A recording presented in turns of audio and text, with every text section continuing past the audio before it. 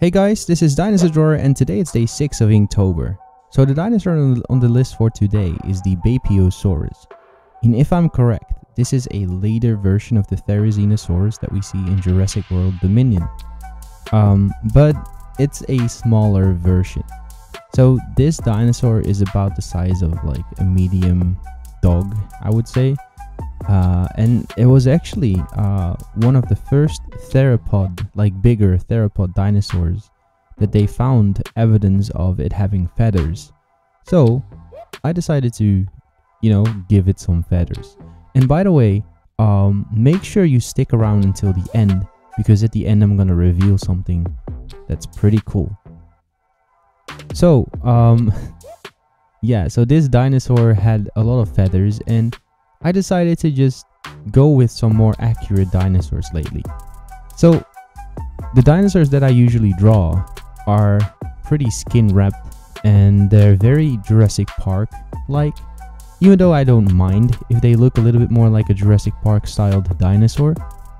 Some of those dinosaurs don't have feathers and they look really skinny, and you see all the muscles and the bones, and even though that's really cool, for this Inktober I'm trying to lean a little bit more towards accuracy, and maybe you could call it a little bit more towards like paleo art, because as you can see I'm doing a background in this drawing, but it's not just any random background.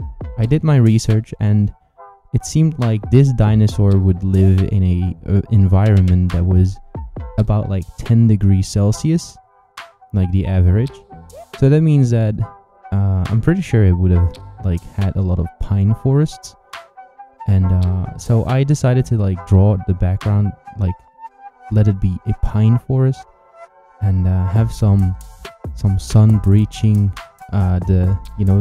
through the trees, and you're gonna see that later, where I'm gonna add some light effects with some white chalk.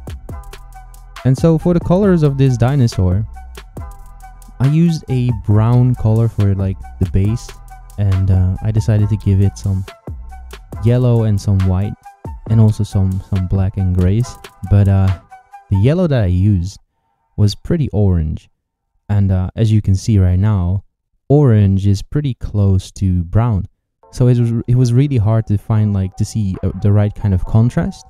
So I decided to use a different yellow, like a lighter yellow, and go over it, and maybe it would like take away some of that orangey pigment and put some lighter pigment in its place. So here we go with the light effects, just using some white chalk, and I really want to recommend for everybody that's watching right now to use that. Just use some white chalks and then just smudge it a little bit, and you get this really nice effect of like light through the background. So yeah, enjoy this little montage, and make sure you stick around because there's still more coming.